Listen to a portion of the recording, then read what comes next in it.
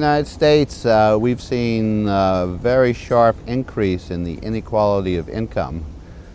This probably dates back from the mid-1970s. Before that, there was actually a fairly steep decline in income inequality from about 1929, which is when the Great Depression started, through World War II, and then income inequality leveled off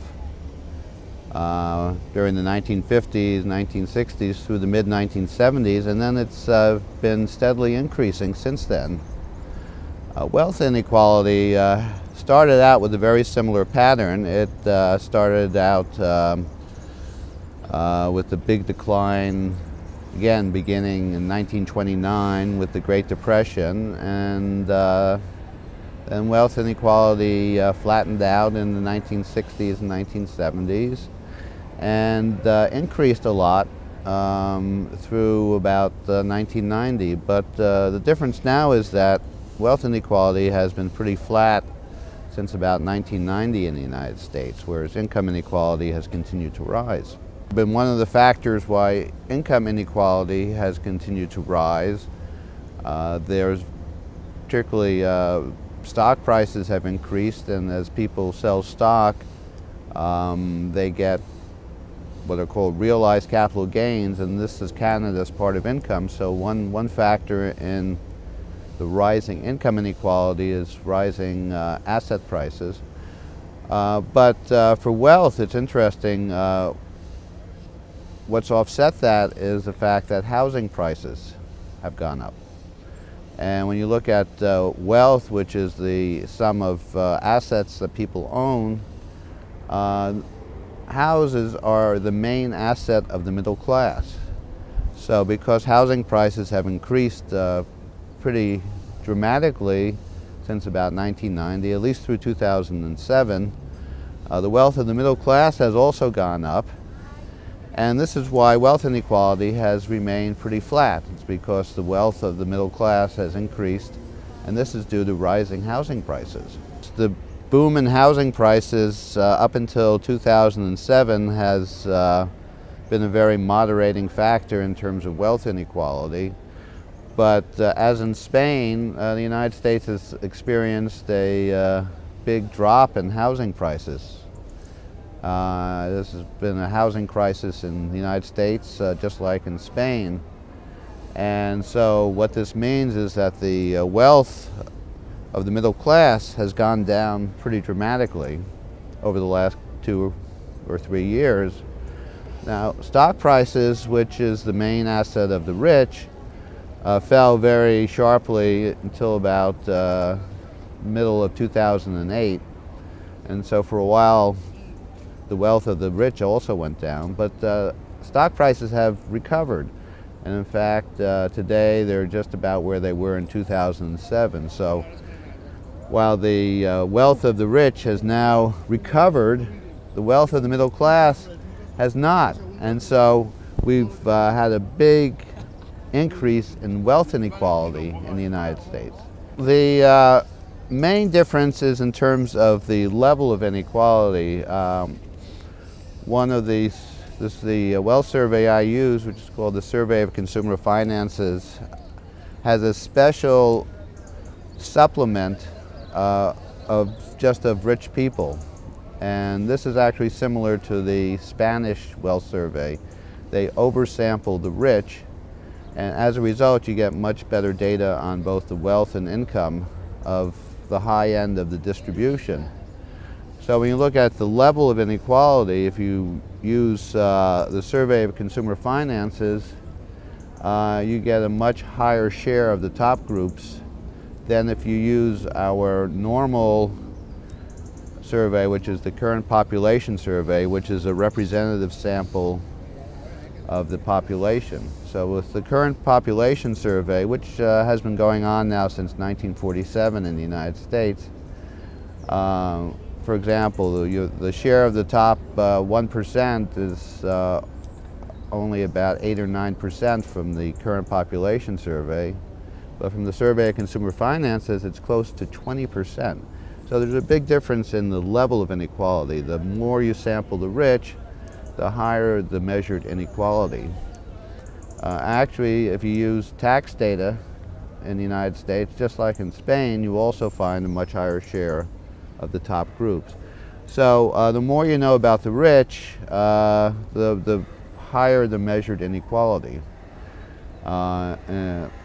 This is true in the United States and in Spain, but the trends are pretty similar. So whereas you find rising inequality, income inequality based on the current population survey, you also find rising income inequality based on the survey of consumer finances and also based on tax data, which is based on actual tax returns filed by Americans. There have been a couple of studies which have tried to pull together data from individual countries on income distribution and then tie them all together to create the overall world distribution of income. And you find very high world income inequality, whereas in most Western European countries, we have the standard measure of income inequality is the Gini coefficient.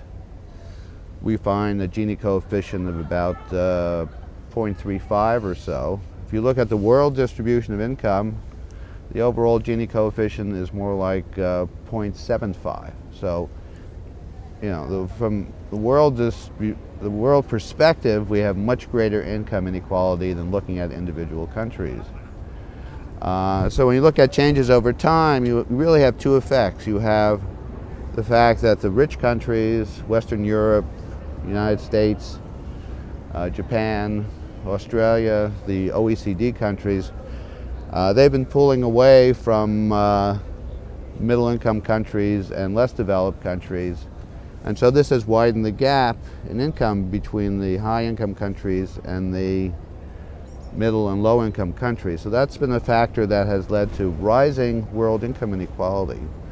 But this has been offset to a large extent by China, because China started out with very low incomes, and as we know, over the last 15, 20 years has gone through incredible growth, and so their income levels have increased, pushing them up to a middle income country standard. And this has tended to lower world income inequality. And now we have India going through the same process, which started out at an even lower level than China and is now going through a dramatic growth period. So you have these two offsetting effects, but on net it seems like even despite China's enormous growth, we're still experiencing rising world income inequality. This is from about 1980 through about 2005.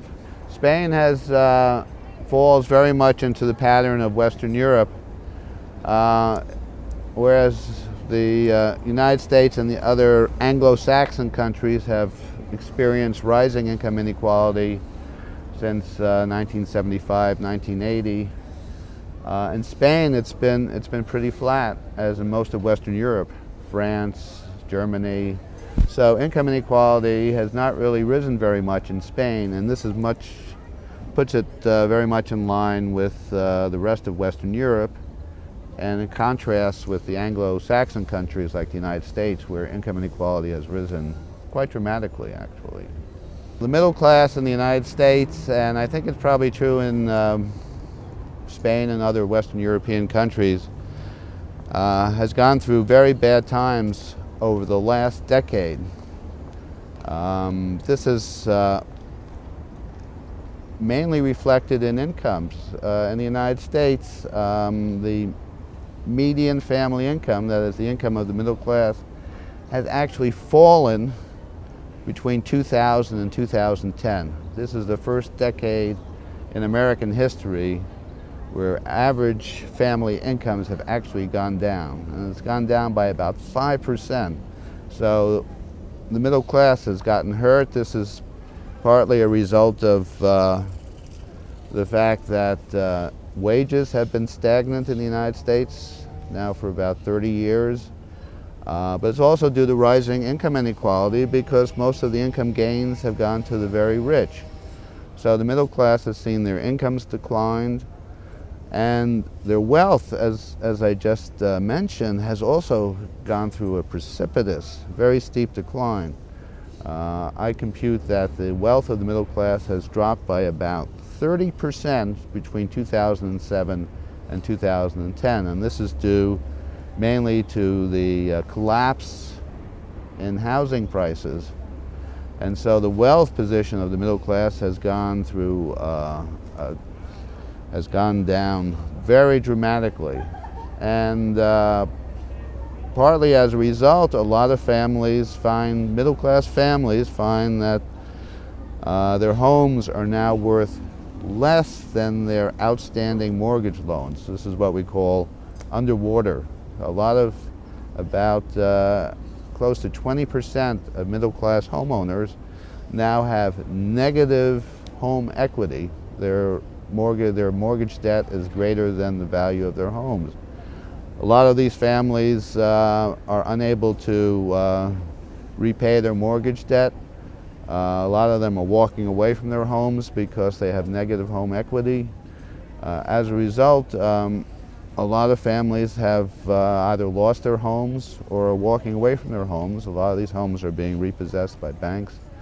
Middle class has really gotten squeezed over the last decade or so.